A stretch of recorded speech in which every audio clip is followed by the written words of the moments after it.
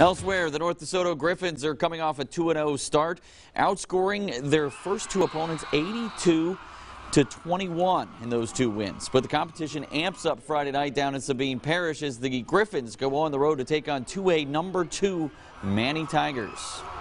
You got to make sure that you get lined up, and they're very, very aggressive defensively. They like the blitz, and you got to be able to be assignment football.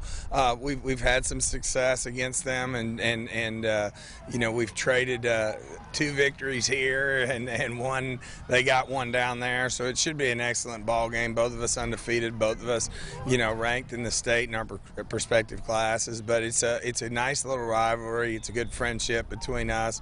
But obviously, we want the victory as much as he does. North DeSoto and Manny, the Friday Night Blitz game of the week, will be live from Tiger Stadium Friday night at 6 o'clock. So you Manny Tiger students who want to be on TV, show up early. We'll also have highlights and a complete wrap Friday night during the Blitz.